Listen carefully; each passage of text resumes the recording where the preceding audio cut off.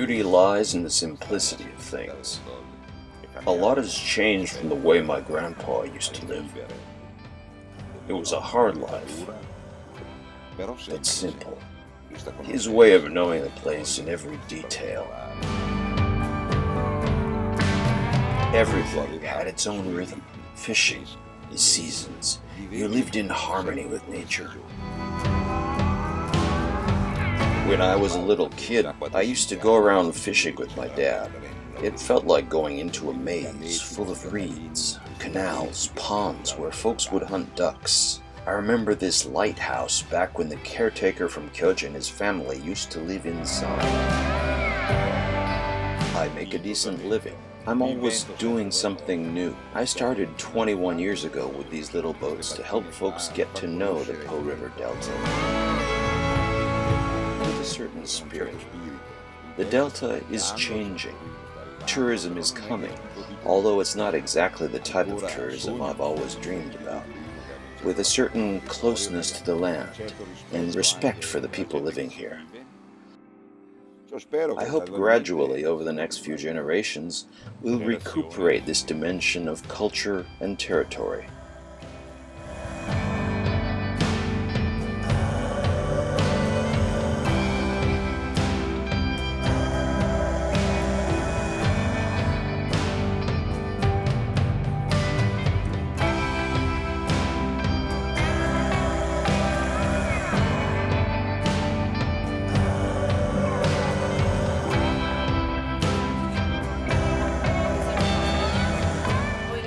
People come here from the chaos of cities and settle down, and I started to wonder, what do all these folks find here? And I started looking around a bit more, and I realized there were hues of colors and aromas, an atmosphere of tranquility that's hard to find. Seeing pictures of this place can only give you a small fraction of the idea of what it means to live here. Just a sunset or a little boat trip or a bike ride can give you an idea of what the Po River Delta is like. A place you need to experience. Each year it offers us something new. My daughter is 11 and she comes up to me and says, "Mom, smell these flowers." Or, "Mom, look at these colors," because ever since she was little, I pointed out these things to her. Another way to get to know our area is to taste the area based on what each season has to offer and the catch of the day.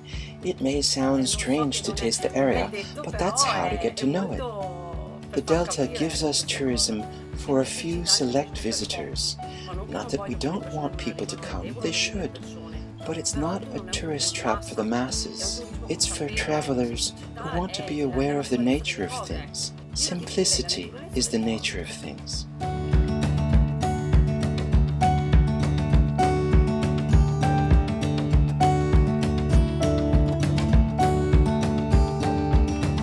Where the town of Pila stands today, poor people started building huts near where they fished. But fishing was not the initial main activity. Growing rice was. Pila means separating the grains of rice from their shaft. These were rice fields. Being one of the best places around for fishing, gradually folks developed this profession. So now Pila has become one of the biggest fishing ports in the northern Adriatic.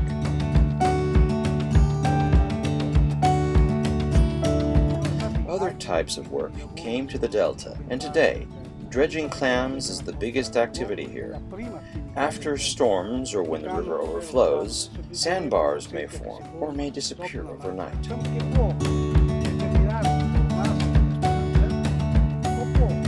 What we do is not so much a tourist itinerary, but glide through canals where only fishermen and lucky hunters venture. Keep in mind that the Po River Delta is one of the few places where you can still find real fishermen, the ones who really care about their catch. Here there's nothing fake. It's all very natural, even today.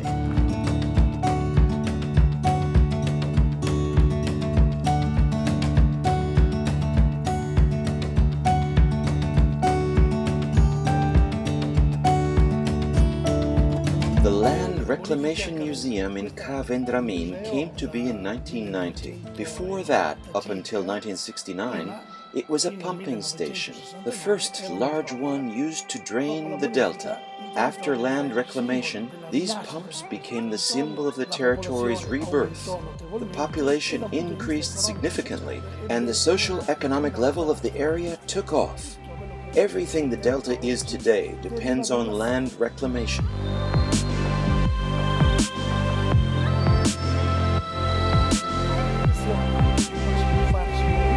Navigating here gets really interesting, since you can take a boat through any of the branches of the Po, even between the various lagoons it forms.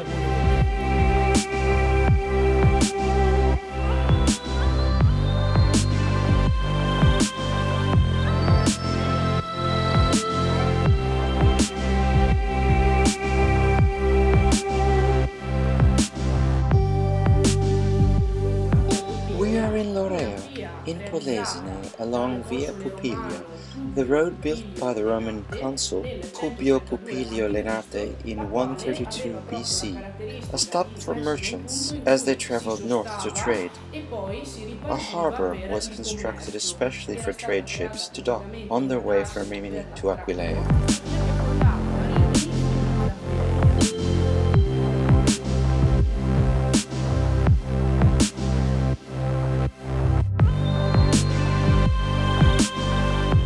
See this canal?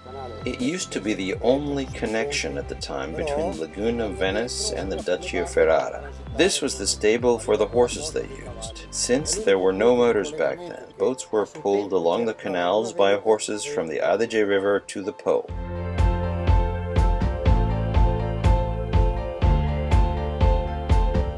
Tracing an itinerary from Punta Stova and Grado to the Po, Mantua and Ferrara, you experience a wide range of environments and chances for discovery. Traveling on inland canals and passing through locks, many of which open automatically.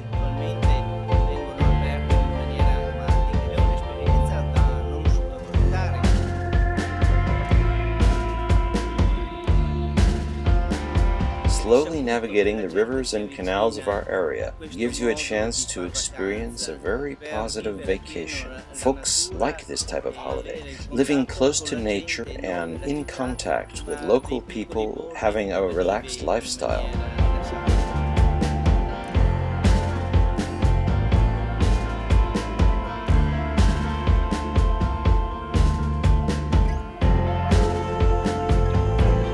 Fort San Felice, along with Fort Sant'Andrea, were the two bulwarks in defending Venice from its enemies, and it can be surrounded on the harbor side. There is an old song from the end of the 1500s that speaks about the 7 jewels of Chioggia. The first jewel is this castle, where there used to be the lighthouse.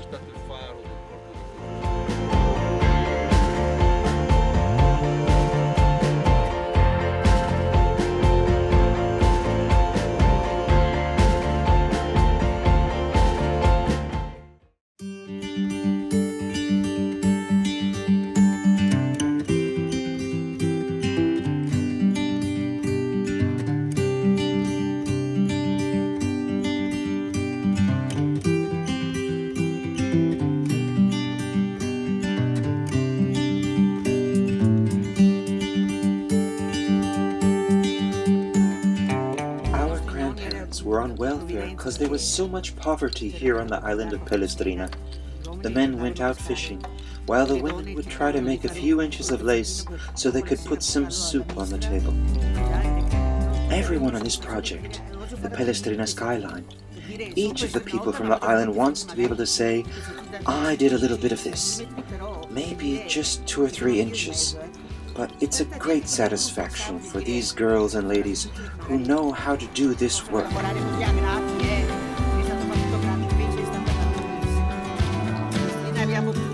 We've got everything in Palestrina. Good people, good fish, the town, peacefulness. The best place in the world here. We still don't bother to lock our doors. We don't worry about burglars. A beautiful island. We've got the sea, the sun. You can relax.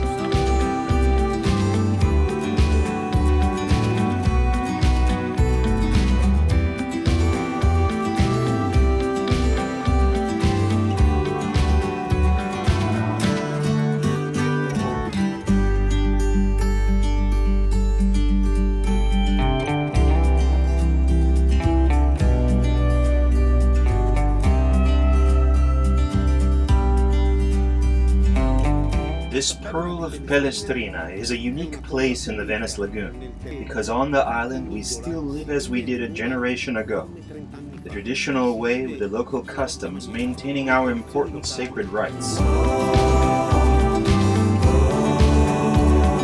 We have a location, as you can see in the camera, that tells you what it means to live completely free, taking in nature.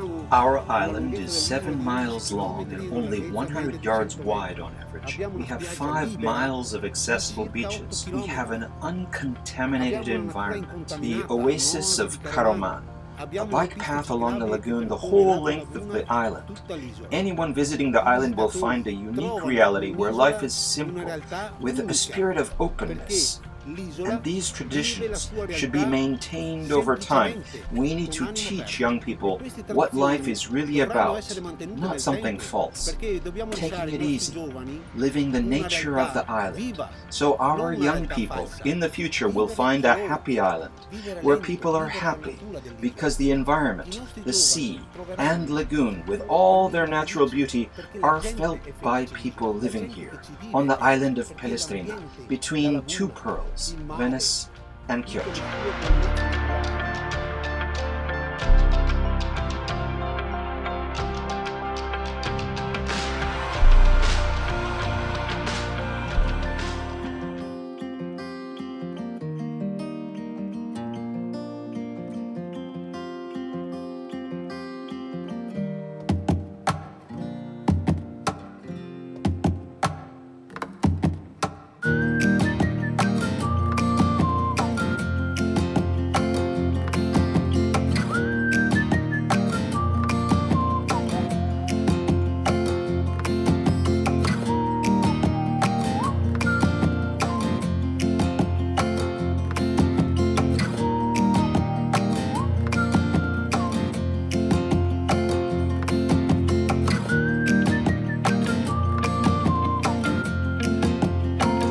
I am in the arsenal of Venice, where great fleets destined for the Orient were built.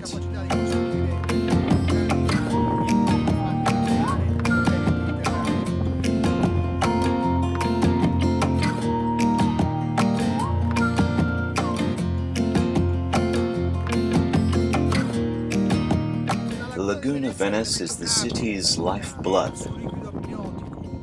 Lagunalonga tells the story of how it is still possible to experience this unique reality by navigating its protected waters. We will listen to some of its extraordinary inhabitants, who will tell us what it means to live and work on these islands.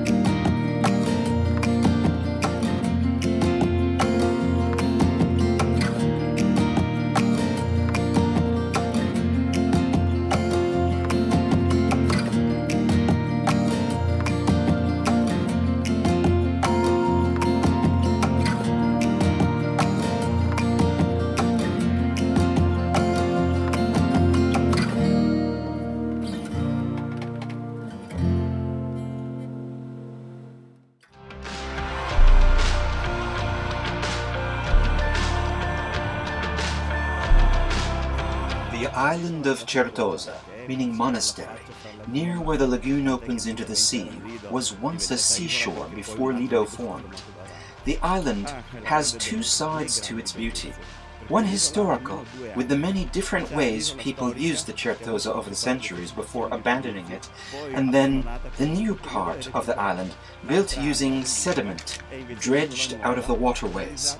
Where nature took over since human activity was limited to military exercises, vegetation has grown spontaneously into its original wild habitat.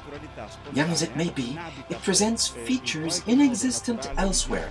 The dimensions of some trees, for example, are huge, thanks to the lagoon's microclimate. The Certosa has a significant archaeological area where the convents of the Middle Ages are still buried and cannot be seen. But there are large mounds that are clearly visible that remind us of when the island was used as an ammunition factory. These earthen outcroppings were built to separate buildings from each other, so that in case of explosion, one building's explosion would not propagate to the next. So there are physical elements here that would be inexplicable were we not to know the island's history. These sandbanks, called barene, would actually be the lagoon floor during the greatest high tides. They are the point of contact, the border between two worlds, water and sky.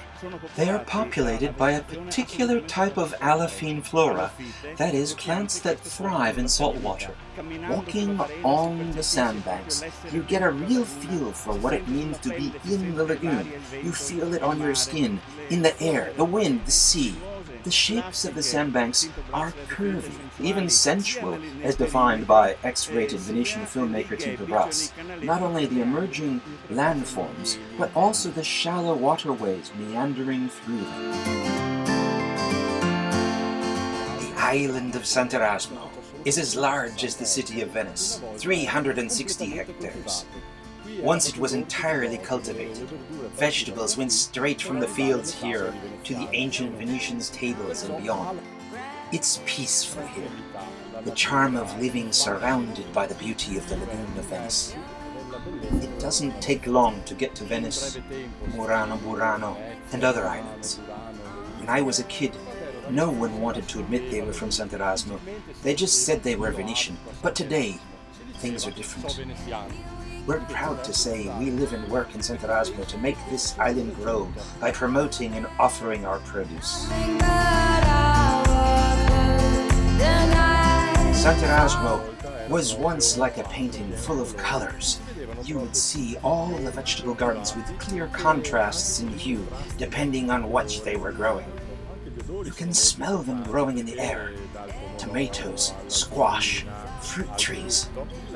Each leaf has its own fragrance in the air, all mixed with the saltiness of the island's soil, with the lagoon on one side and the sea on the other. When there's a breeze from the south, as there is now, the scirocco, it blows salt particles through the air, which land on the gardens. That's why our produce is so tasty. They absorb a bit of salt. Silence here reigns supreme.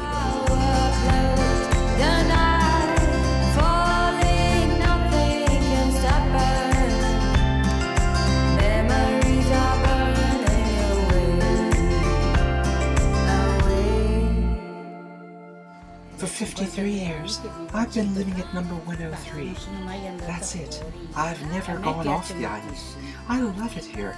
I had a husband who was a fisherman who never set foot on land. He was happy that way. Whereas when my 3 children grew up, they all left me. They all went to live elsewhere.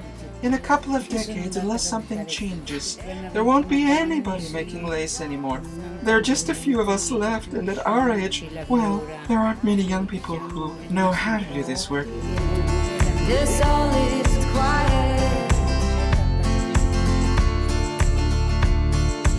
Burano is really beautiful. There are several nice lace shops, and if you want to see ladies at work, there's the Lace Museum. And there are these shops where you can learn how to make lace. We teach you how to carry on the tradition.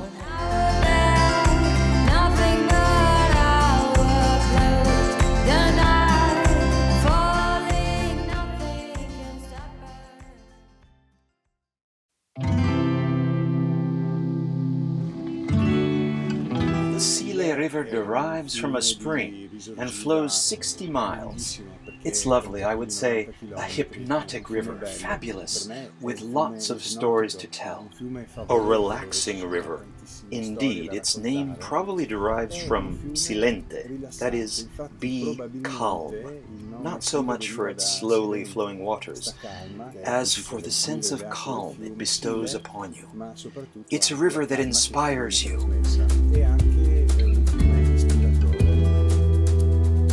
There are lots of the type of hunters I like, the ones shooting pictures. They come here to paint, too, and capture its several moods. And it's fun to go boating on the Sile, and to go cycling on the Sile's greenway, and to take long walks along its riverbanks.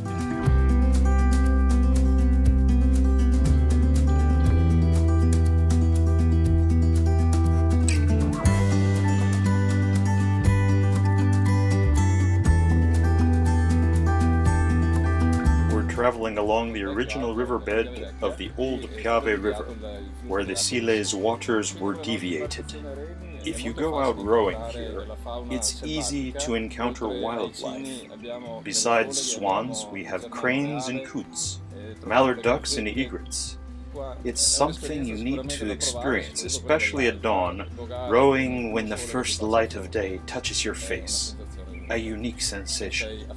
You're tired, you've given your muscles a workout, as well as your nautical skills, and then you have to turn around, and you're blessed by the rising sun. It's really great.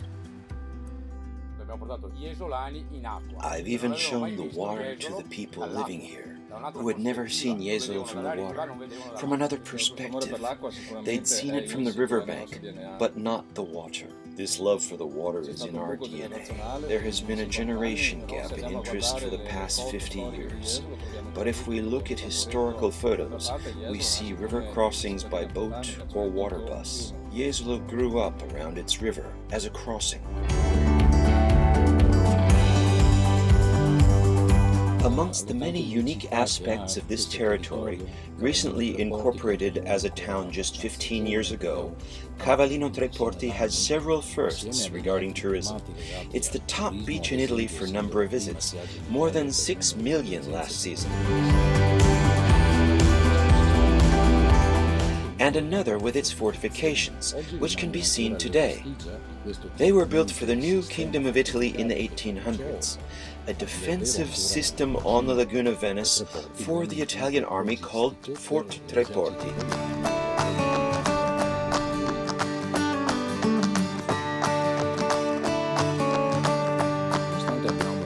In spite of our beaches, we need to conceive of a type of tourism distributed throughout the year regarding history and culture, and interest for this is growing.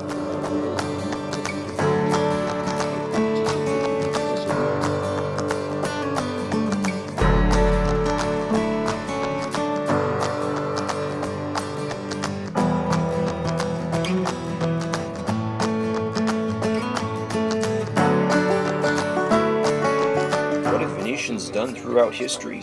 They've manipulated nature for desired results, but not mechanically. This is great, because it meant knowing ahead of time what the effects would be. They took their time, for example, to deviate a major canal or river. But their hydrologic objective was slow, long-term.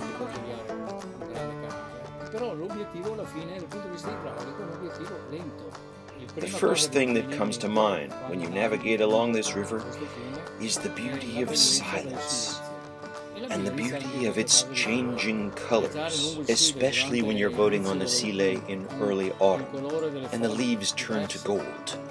Anyone with the slightest propensity for painting will want to get out a canvas and paint a picture.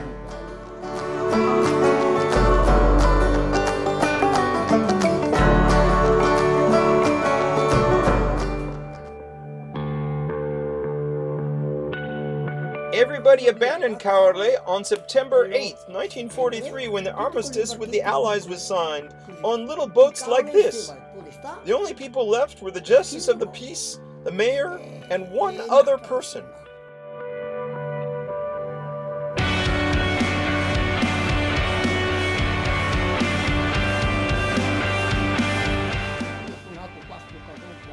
And my godmother came from town by bicycle.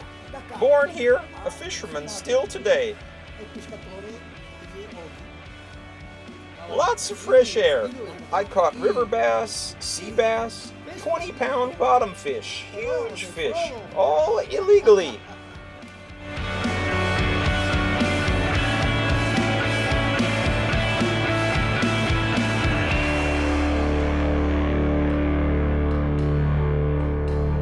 The charm of these places lies also in the peacefulness they bestow upon you. You are breathing in the air that's jostling the reeds. You're gliding along the water, being able to imagine what's beyond the tangled briars and locust trees. You hear a mullet jumping out of the water, or seagulls and other birds calling to each other. There is this dimension of nature that is absolutely precious.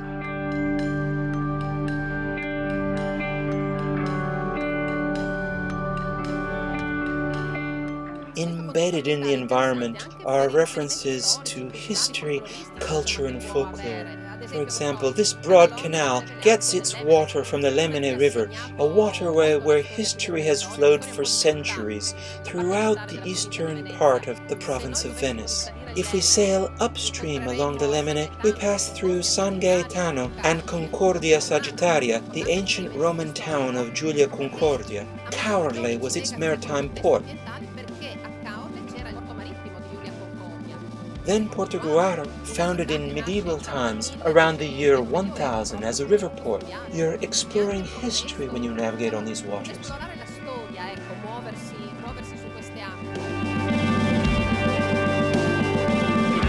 Ernest Hemingway remembers the lagoon around Caorle and Bibbione in his novel Across the River and Into the Trees, where he describes the frozen lagoon at dawn. And filmmaker Piero Paolo Pasolini took a trip by bicycle from his hometown of Casarsa down to Caorle with his friends. And then there's writer Ippolito Nievo's Confessions of an Italian, where there's a description of the lagoon of Caorle and its damp air, and how the main character, Carlino, discovers the sea, a piece of sky fallen to earth. That was in 1858. It's nice to navigate here while reading literature that immerses you in the landscape you are floating through.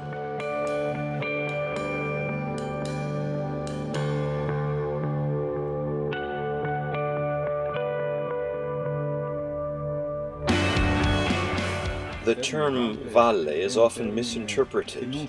Not many know that it derives from vallum in Latin, meaning a defensive embankment.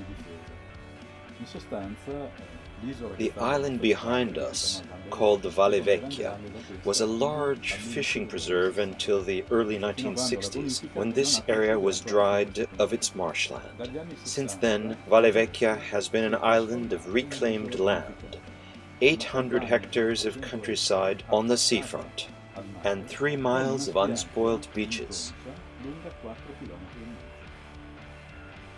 Behind the beaches, 170 hectares of pine groves, and the rest consists of intensive one-crop farms. The last shoreline environment in Veneto without any sort of beach resort. So it has inevitably become a point of reference for all those who would like to discover the soul of this shoreline. And behind us, a landscape where in the winter you can see the snow-capped peaks of the Prealps in Carnia and Giulia. Fantastic scenery on the horizon. A little heaven on earth, where man lives.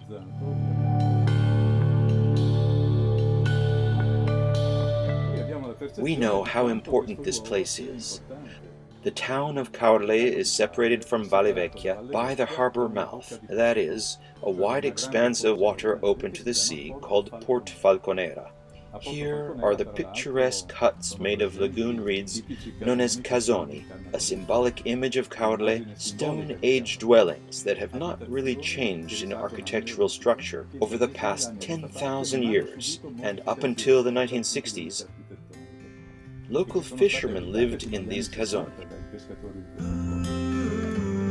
Why Port Falconera? Well, migrating birds were followed by their predators, so falcons were captured, trained, and then sold to noblemen in the area, so they could hunt using these falcons.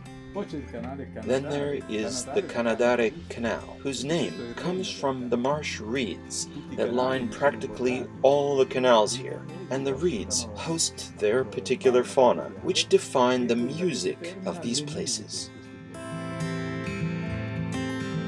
These landscapes heighten all of our senses, our sense of smell, for example, the sweet smell of salt, our hearing too. We hear the crane calling in the reeds, and visual. We associate the sight of broad expanses of water with flocks of swans flying overhead.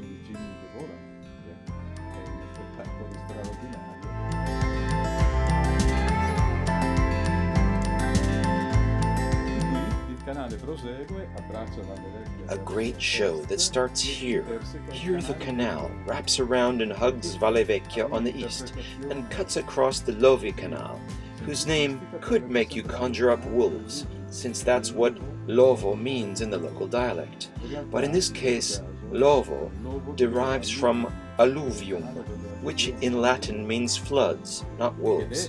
It's one of the largest lagoon channels collecting water inland and sending it towards the other harbor mouth, Port Baseleghe, which separates Valle Vecchia from the beach town of Bibbione. Why Baseleghe? Because there were little shrines, known locally as Baseleghe, and so it became Port of the Shrines, or Baseleghe.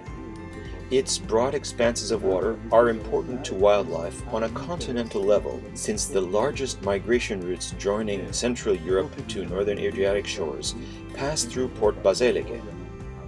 During the winter here, there are flocks of tens of thousands of birds, something you would only see in a national park. So beauty also comes from the vitality these places express. While these places in the middle of the summer may seem a bit static and sleepy, in the off-season they're even more beautiful, thanks to their extraordinary vitality.